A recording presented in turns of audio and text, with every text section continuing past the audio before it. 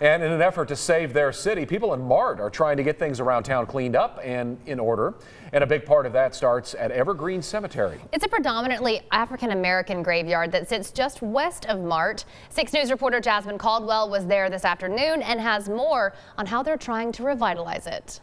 Well, Chris and Leslie, this cemetery is broken down into 2 parts. Now, I'm standing at the older cemetery where some date of births go back to the 1800s.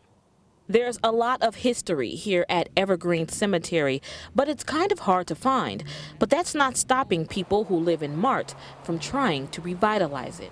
The cemetery does have a board that routinely maintains the cemetery, but they don't have a whole lot of equipment to do it with. So the city, during the last cleanup, donated equipment. MRB Group donated equipment. Henry Witt is an engineer at MRB Group.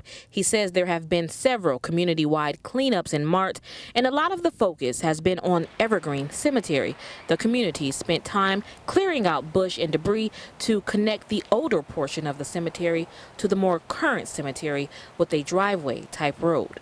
It's tough if there's a large service out here because you don't have a way to get around the cemetery. You've got to wait for everybody to back out, and it creates, traffic problems. With the backing of Precinct 2 Commissioner Patricia Chisholm Miller, McLennan County Commissioners voted to donate 200 feet of base material for the driveway to connect the 2 sections. This really is a community effort.